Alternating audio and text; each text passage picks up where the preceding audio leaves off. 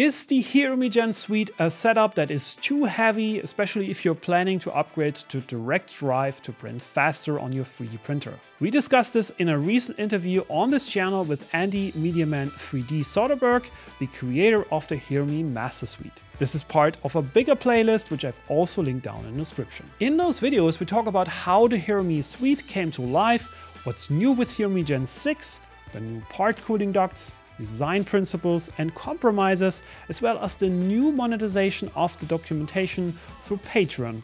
And finally, the future of MediaMan, what new things are coming. So let's jump right into the interview to hear whether the MediaMan Suite is too heavy or not. Maybe let's think about the setup itself. I got some questions from the community. So, for example, when I showed my first version of my Ender 3 V2 upgrade with the MediaMan Gen 5, a few people were commenting like, how is this not slowing you down because it's a heavy setup? So in my case, of course, it's like I have the direct drive. Obviously, MediaMan can also be used for Bowden setups. But what's your experience with using this heavier setups with dual fans printing speeds, for example? Faster speeds? Again, everybody's going to make their own choices. If you want to do speed benchy tests, right? Everybody's doing speed benchy tests or doing Bowden, right? Or they're using the new Sherpa Micro, to really get the weight down, because it's all about moving that, inertia of the hot end around.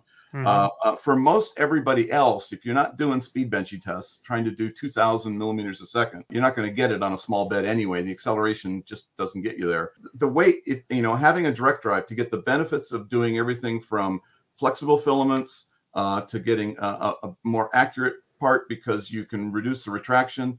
The weight is not that big a deal. The weight for most 3D printers having this sort of thing on there, give you an example. Everybody seems to think that the Prusa, I do too, is a great printer. It's a tank.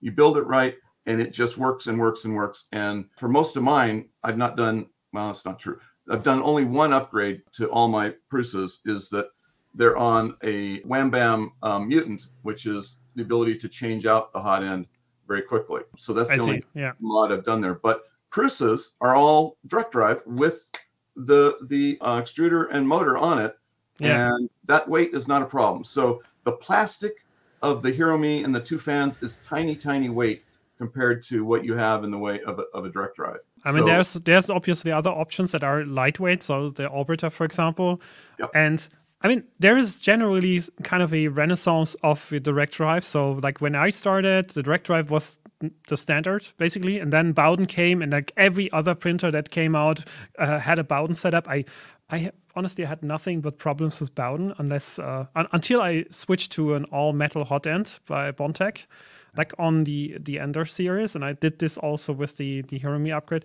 Since then, I didn't have any problems anymore with clogging. But since switching to direct drive, there was zero issues anymore. So I think it's the future. I really don't think weight is a problem. Again, unless you're going printing standard speeds, right? I have these projects going where I don't worry if I have to print something 24 hours. I could print it in 16 hours, but the results weren't as consistent, so to say. So the printer on this, I run this between 100 and 150 millimeters per second speeds all the time with no problems. And then there's times where I'm printing it at 60 or 70 millimeters a second. Again, it depends on what the accuracy I need.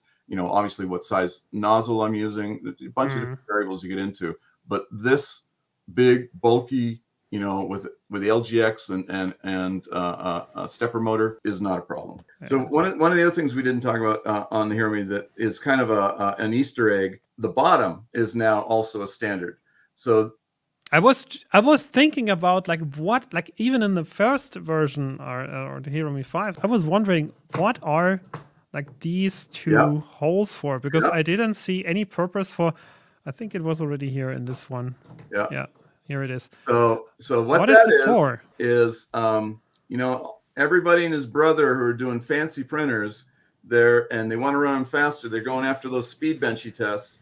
They use a little thing called a ADXL345 accelerometer, and so that is the mount point for this little tiny PCB to do the accelerometer for Clipper. It's designed for use for the shaping to make the performance of that printer so much better.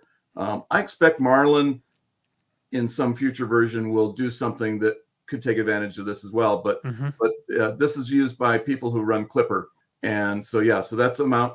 And then alternately, this is also an M3. No, M2.5. That's why it's smaller. I was like, okay, why is this so small? Does it fit the M3? Smaller screws for that small PCB board. If someone goes to my profile page on Thingiverse, and you can see my collections, there is a Hero Me collection with over 600 pieces. Whenever somebody lets me know they've done a remix or whatever, I add it to that collection. So it just gets bigger and bigger. And so there's a guy that did a adapter mount for the 4010 fan that fits after the fan is on, and is a little upright blade that doesn't block the air coming into the fan, but allows you to mount the ADXL 345 right here. So there's a little adapter that if you don't want to put it underneath, there's one there. So there's a couple of different ways to mount that accelerometer. That was part 4 of my interview series with Andy Soderberg about the Hero Me suite. In the next part, which I linked here for you, we are talking about design principles of the Hero Me suite, some compromises that come along with that, and Andy's other part cooling system that is a little less known. Thanks for watching, and I see you in the next video.